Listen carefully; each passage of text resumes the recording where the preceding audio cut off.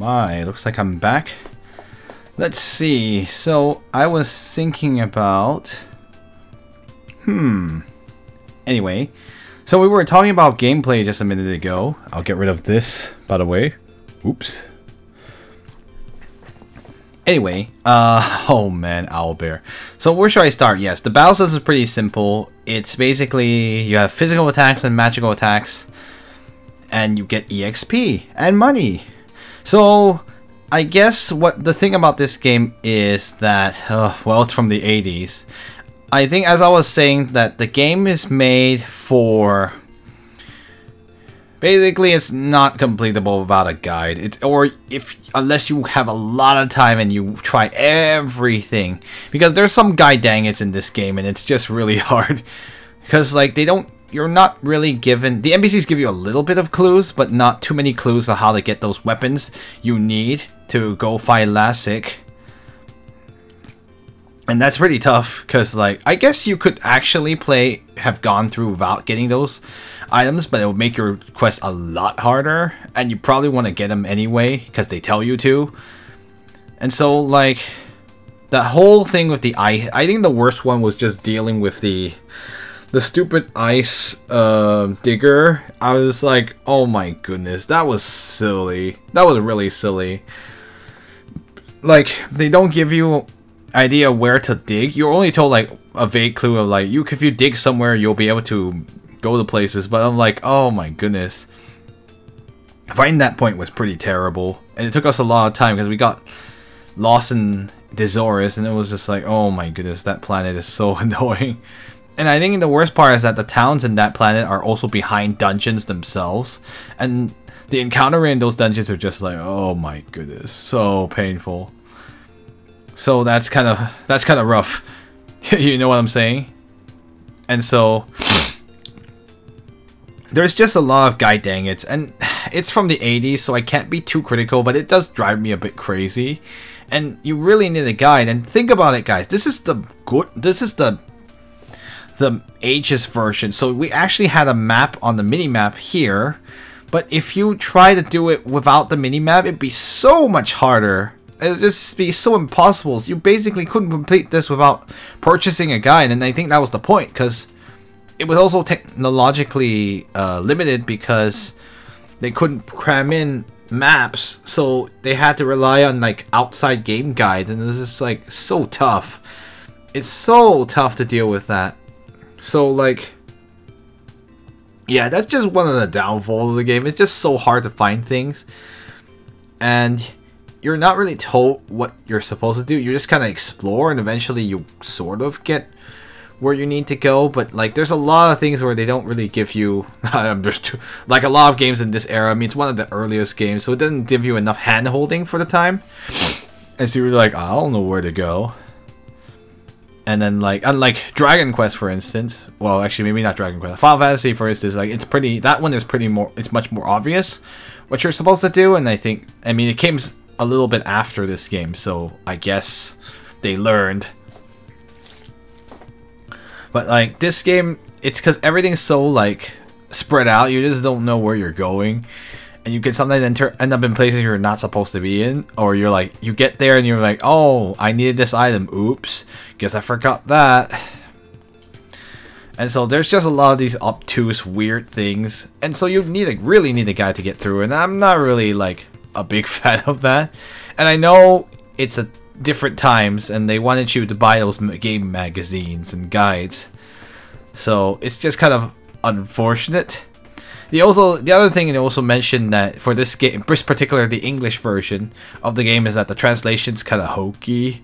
I'll be really honest, the grammar is kind of bad. I mean, what do you expect? It was really early, and they were still understanding how to do game localization. So I know that's the thing. It's like half the faults are like, oh, but it's the 80s. What am I expecting? I'm expecting a translation. And also they ran into word length problems, so they had to shorten everything. So they can't cram as much information into the text boxes. So they had to like make everything sound a bit stilted. I mean, the translation is actually somebody pretty faithful, but like there's definitely some things they had to leave out. and you can tell, and the grammar is just, oh man, it needed proofreading. But I mean, what do we expect? It's the 80s. Once again, I feel like that's half the thing they have to say. I also forgot to mention that I actually really like the... It's kind of funny, the anime aesthetic. You can see in the background the Western box art where it looked much more like a Western cartoon, but like the in-game graphics, of course, are the more anime looking for sure. The 80s anime, and you can see it even. And I mean, the box art that I'm using for the overlay here is actually from the Japanese version. So even the Japanese version was quite interesting looking. But yeah, you can actually, if you look at the book, the art book, it actually has some pretty neat designs. And I do like the fact that Alice is, like, she's a female main character, which for the... I'm going to go back to the story. The story is, like, a female main character, which is really unusual back then for RPG protagonists. And I think a lot of it has to do with the designer, Rie Kodama. And she was the one of the bigger... She's one of the big names in Sega, even to this day. And she actually worked on this version of the game as well as the original version of the game, which is really cool. So she helped make sure that this game was... Some of the name translations are really weird, too. It was super weird when certain enemies appeared in nonsensical places. I know, yeah, that's true. So yeah, it's kind of cool that they had a female protagonist and she's not... She's not... What? You mean she's pretty without being wearing like something revealing? Yeah, I guess so. So it's kind of neat too. She's sort of a female knight and she wears pants, which is more than some Japanese games can claim. I know certain game series where the women never wear pants. Women are allergic to pants for some reason. Anyway, so like the character designs are neat looking, and yet they're not. They're pretty. They're nice, and it's pretty cool that Alice, she's kind of a jack of all trades. She's actually probably the best character in the game in terms of just overall. But like she doesn't have the damage output of Lutz, for instance. But Lutz is a dedicated mage, and he's very much your primary damage dealer near the end. And so the mage is a male, and the healer, the best healer and the best mage is a male. So it's kind of interesting. It's crazy that how the archetypes changed or are so different for this game, and that's actually really, really cool. And I'm glad they did that because like it did pave the way of like setting a path forward for more female RPG protagonists. I mean, some series didn't get a female protagonist until the year, I don't know, 2017. Tales of Series. Anyway, so that's actually really, really cool. I forgot to mention that it's actually quite innovative in that sense, where they had a female protagonist who is not just a dedicated mage or a dedicated healer. She can do all of that, but she's not. She's just really well-rounded, and that's really cool too, and not overtly like sexualized either, which is really impressive for the time. For the translation, it's true that some of the enemies are just the name. I don't know why they changed some of the names. It's actually very, very strange. Sometimes it was done for space reasons, which makes sense. But other times it was just like, why did they change their names? Why is it different? And I think even the worst part, I feel like for enemy encounters, this game is just really all over the place too. Like and this is not a thing in like other games, like in Dragon Quest and Final Fantasy. I keep saying Dragon Quest and Final Fantasy, but I mean those are the two big ones that were around the same time or released very, very soon after, like Final Fantasy, and then Dragon Quest was released the year before. But like there was more consistency to the encounters. Like they made more sense with the areas, so there were very specific monsters for very specific areas. In this game, it's just really strange. Sometimes you'll run into high-level enemies, as you expect, in the higher-level areas, but then other times you'll just run into, like, random weakling that is here for what reason? I don't understand. Like, it's just so weird, especially, like, Nessie's in the desert. Nothing makes sense, so it just contributes to this feeling of, like, it's not a major fault, it's just really, really strange. And of course, like it's like having weak enemies is nice to kind of even things out, but like to like give you a breather. But it's just super weird. It makes the world doesn't feel consistent and logical, and I don't know why they did that. I don't know why it was tuned that way. It's very, very weird. They should have just kept certain enemy types on certain areas instead of like this all over the place feeling. Especially like you're in the final dungeon, you run into like a red slime or something, and it's just like, what are you doing here? Why are you weaklings here? And it's like, and also like the encounter rate is just, oh my goodness. I know it's for the time, but even this game, it's particularly mean. And I don't remember it being this mean in other, like, in like, say, Final Fantasy or Dragon Quest. Why I keep saying that. Those are the only two frames of reference I have. Because the 80s, I mean, there are other ones, but I need to, some of them are only Japan only, and I haven't played them. So I don't know, maybe it's different in other places, but like in the major games, like this is also probably around the same level of influence, like in terms of company size as well. So I keep comparing it against those two RPGs, and it's just like, ugh, the counter rate's so bad. So it feels like you roll a number on every step, and sometimes it's just, it was insane at a certain point. So that's kind of one of the downfalls of the game too. Because like, the encounter rate's too high, and it was just kind of nuts. And in the dungeons, if you ran away, you could actually run away to back up one square and get attack again, run away another step. Oh my goodness! And the running away mechanic is like super inconsistent, because you would think that at high levels you could run away from low level monsters guaranteed, but I guess you can't. I think the chance must be fixed or something. So the only way to guarantee you escape is with buy, which is the escape spell, or use an escaper. I mean, I'm glad they actually had that too, so that's kind of nice. There are some items, yeah, that actually, I'm very surprised they gave it to us. Like, they were thoughtful of it. So there's some points where like they feel like they didn't put enough thought, and some points they put a lot of thought into it. Like they had the flute, which allows you a free escape from dungeons, which helps you so much in this game. Like, if you're in a real big pinch in dungeon, you have no MP, you can escape from the dungeon and get to safety. And then you can use the transfer, which allows you to warp to the last church you were in. So that's actually really nice too. So you can set a point so you don't have, it doesn't just warp you to the last town, thankfully, because some towns are not really that well equipped for item stocking. But like, it allows you to even go all the way back to wherever. Like I put my save point at Kamenit, for instance, the first city in the game, because it has free healing, and that was like kind of nice. So that was really thoughtful of them. I'm glad they gave you like options to get yourself out of trouble. I think the only thing, and the other thing to mention though, is for a worse thing to mention is the fact that you can, I call it checkmating yourself, but you can actually end up in a situation where you have no way of escape. So early on in the game, you don't have access to the transfer or like if you don't have access to the flute, you could end up in the dungeon, you have no MP, have barely HP, and you couldn't get out, and you'd be sunk. So I'm sure, like with some kids, they probably didn't understand that the fact that you should have more than one save.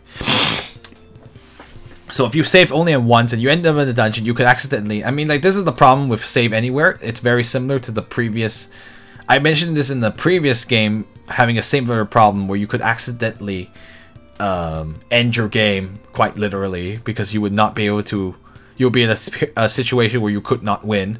So in this game, you can also definitely do that. I mean, that's the consequence of using save anywhere. Save anywhere is great, so that's really good. But yeah, you can.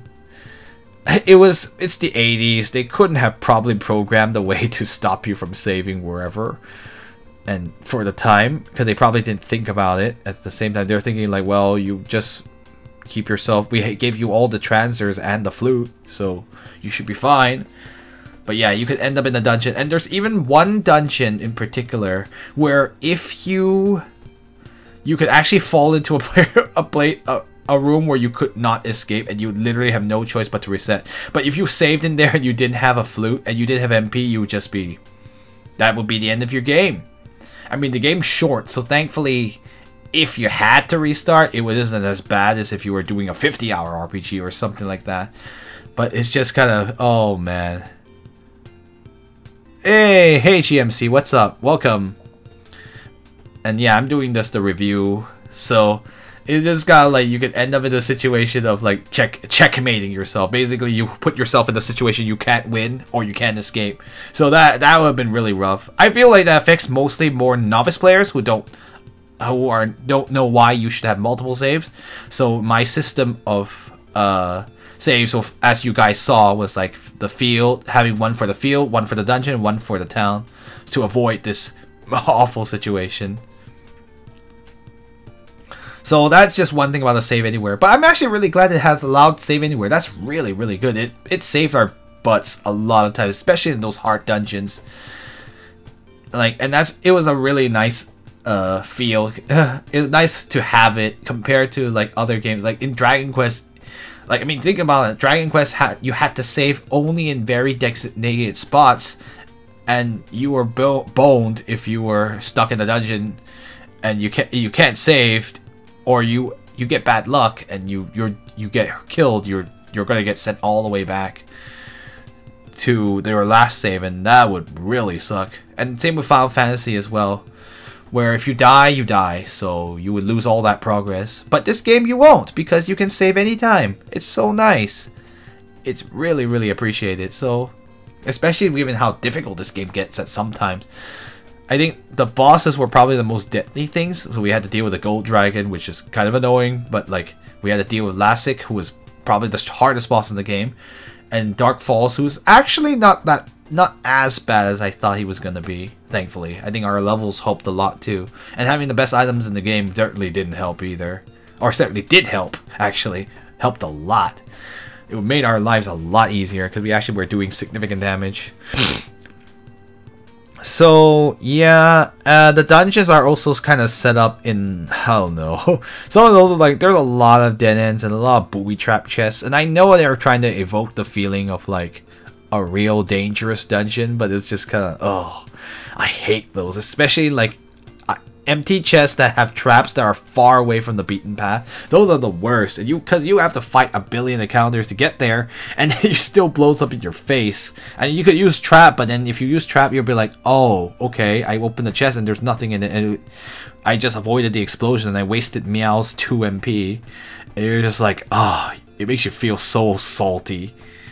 So that's kind of lame. I think one of my gripes about the game is just the fact that you don't get rewarded consistently. You're rewarded, but sometimes you get a reward and you get a punishment at the same time, and I don't know why they did that. I didn't think that's probably one of the things I don't like, because not only is it a waste of time to open the chest, but like it made it so that it just made it that even like low level encounters could possibly hurt you a lot, even though the monsters are less. I was joking that the monsters are less deadly than the chests, and it was true after a certain point. So at that point you didn't want to open. Well, that was like no need for money. I just didn't open any chests, and I just avoided getting killed, and I saved myself a lot of time. So I don't know. I think that's probably like, I mean, everything else about the game is like, there's some silly things like traps, and there's a lot of traps in dungeons. It's kind of annoying in certain dungeons. I think just not getting rewarded consistently is just probably one of the biggest things, and it was not something that was done by the other games either. Like Dragon Quest and Final Fantasy, they always gave you gold or EXP and you weren't punished for it. So, I don't know. I just think that's probably one of the more annoying things, that it just made the game more annoying to play. It's not game-breakingly bad, but it's certainly something you have to keep in mind. So that's why the trap ability is something, but you don't want to use up your MP, so sometimes you have to take those risks to open those chests. You need that money, and if it explodes on you or shoots you an arrow, then what can you do? Guess you gotta heal. Explosions are the worst, seriously. I never want to open another exploding chest again. Let's see. Anything else I wanted to say about this? I think we've pretty much covered it. Like the dungeon. Oh yeah, I guess the dungeon design itself. I just mentioned there's a lot of like dead ends that take you really far. I mean, it's the 80s, but yeah, it's kind of silly. After a while, I think the encounter rates and the exploding chests don't help. They make it otherwise it'd be fine to explore. and you could just kill all the enemies, and if you could get reward consistently, it wouldn't be so bad. Anything else I want to say about the game? Other than, like, it's just a little obtuse. I like the vehicles. They're pretty cool. The vehicles were nice. That's about all I can say for it. They're pretty, like, single purpose, honestly. Excuse me. Let's see. Yeah, there's some grinding that's gonna be needed to buy some of the stuff, but I definitely think it's worth your while. At least if it's not the grinding is not that long, especially if you're grinding for money. It's not that bad if you know areas of where you can get more useful gold encounters, like ones that give you, like, monsters give you a lot of gold. So it wasn't that bad. So I will say there's some grinding involved, but it's not the worst thing in the world. As in, like, it doesn't take that long, thankfully. Goodness gracious, that would be terrible. The game is thankfully mercifully short, and because it's from the 80s, so it's kind of nice that it's not. I think the length of it is about right. I think it feels about right. It doesn't overstay its welcome, and so that way even the bad stuff, you don't have to deal with it as long as you would if you had to play this for 50 hours. You'd probably go crazy. Kind of interesting. You get the spell, and even for, like, spell learning, you learn it pretty fast. I guess the other thing to mention is that they don't tell you what items do. It's the 80s, so they don't have the memory to show it to you, so you'd have to use a guide. So yeah, pretty much most of these games were made with the hope that you would get the guide so you could have the information you need. And of course, with the Aegis version, we always have our armor list, our weapon list, so stuff you would find in the guide. And it's kind of neat too. And this is a godsend. You want this, and you ready to, then you'll be ready to play the game. And the auto mapping is a godsend. I already mentioned that before. If you didn't have auto mapping, this game would be really, really unfun to play. But so that's why, yeah, it should definitely play this version if you're going to play Phantasy Star 1. I mean, unless you care that much about it the graphics looking nicer on a CRT, which they do. But I mean, if you play the original version of the game, you don't have a map, so you're gonna be on that guide on your phone like this the whole time, like I almost was. And yeah, I still am gonna laugh at Owlbear, the translations. So anyway, I think that's pretty much all I can say about gameplay. I think that's pretty much all the aspects I wanted to cover. So, would I recommend this game to someone? Well, I guess I would probably, but before we even do that, I think I should probably recommend that this game, you should play. If you're playing Phantasy Star, you should definitely play this version of the game. You get a lot more options. You can change the sound to the FM sound, which I prefer more, but you can also change it back to the original for nostalgia. You get the in-game manual, which is very, very nice. You especially get the in-game map, which is also very, very useful. It makes the game actually feel... It's a quality of life change that pretty much makes the game playable, and even if you didn't know what you're doing, it would be helpful. So definitely get this version of the game. I'm gonna go recommend this version of the game over other versions of Phantasy Star. The remake's a totally different story. That's basically a whole different game altogether. So we won't talk about. I can't compare it against that. And there's a remake on PlayStation 2, but I've not played it, so I only know what I know based on the little bit of footage I saw.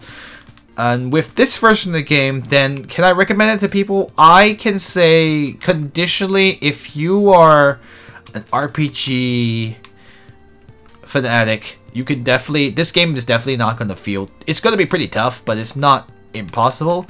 In fact, you could probably play the Aegis version, honestly. I mean, you could play the original version like a masochist like myself, but if you don't want to fight so much and still get the... As experience that's similar, you could probably play the Aegis version, so you could just grind a lot less, because you would get double DXP, double gold, and and half the encounters, so eventually it kind of evens out. So I would probably play the Aegis version, honestly, unless you want to play the original. And so if you're an RPG fanatic, I'd say you give it a try. Maybe I think this game is thumbs up rent. Thumbs up rent, as in like, don't know if you want to pay too much for it, and you won't anyway, because the Aegis version is actually quite cheap. This is like less than, this is like $10. Actually, I have to check the, okay, hold on, we can actually check the, okay, we'll go look at the option.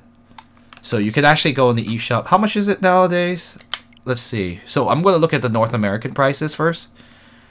Obviously, these prices will differ based on which region you're in. And no, I don't have any sensitive information in here, so I'm not too worried about showing this. So right now, if I didn't already, oh, it doesn't tell me. Shoot, because I purchased it already. So let's go to the main page. I don't think I can see it anymore because I know can you imagine? I'm actually using a Sega Genesis controller to open the eShop. This is like sacrilege. Nah, it won't tell me. I think it's like $8 from what I remember. And for $8 you can play even the Japanese version of the game. So if you don't want to play the English version with the crappy weird translation, you can play the Japanese version. If you were fluent in Japanese, you need to be to play it, sadly. Sorry guys.